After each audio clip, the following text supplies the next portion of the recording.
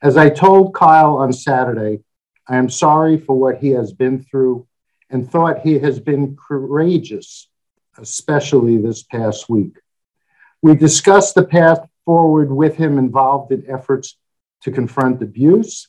We also offered to him and his family our resources for counseling.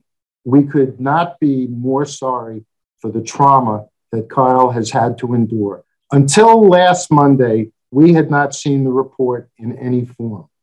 Other than the allegations in the lawsuit, we had no other knowledge, and we were awaiting the findings of the Jenner and Block investigation.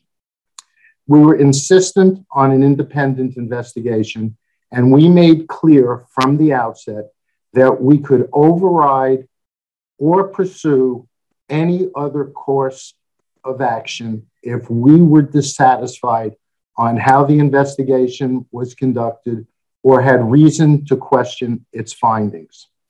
The only updates that we received were on timing and process. Jenner and Block did a very thorough and professional job interviewing 139 witnesses, some multiple times in the course of their investigation. My first task in reviewing the report late Monday and into Tuesday was to deal with the Chicago Blackhawks. Whatever you concluded from what the witnesses said, it is clear that what happened was inappropriate, it was wrong on every level, and it was not handled correctly by the Blackhawks organization.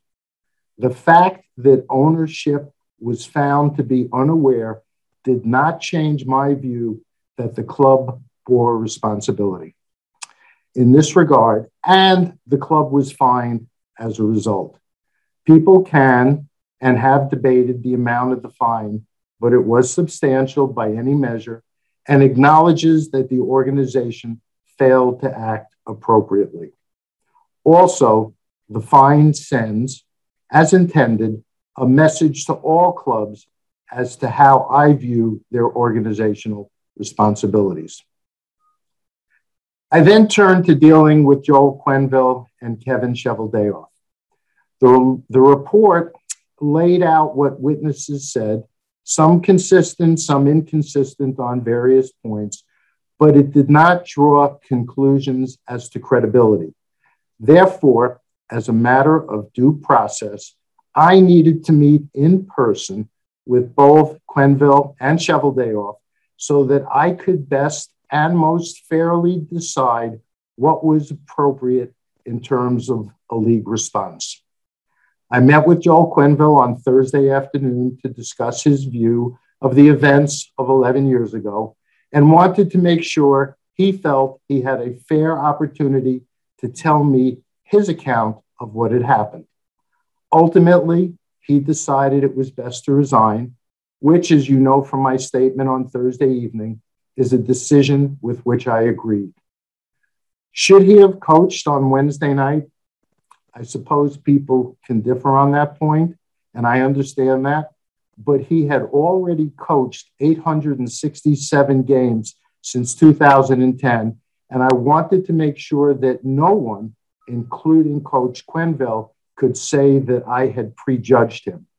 Again, people can disagree on this, but I was focused on the long term, not that one game.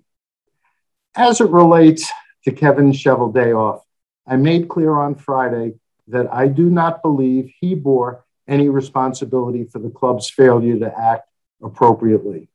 There seems to be some confusion, and if I was not previously clear on that, I apologize, but there seems to be some confusion on the point of whether, despite his lack of power, position, or seniority, he should have felt free to speak up.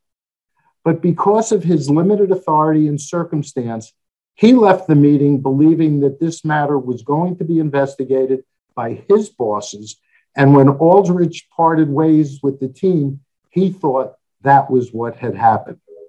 Kevin was not in a position either to be made aware of or to access additional information about what was going on after the May 23rd meeting, and he did not have such information.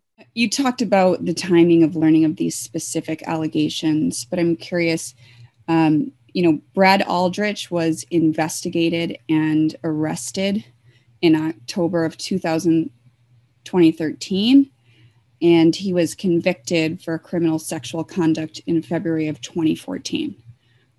When were you made aware of those, actions? And when you were made aware, did you make any inquiries with the Blackhawks about the nature of his departure from the team?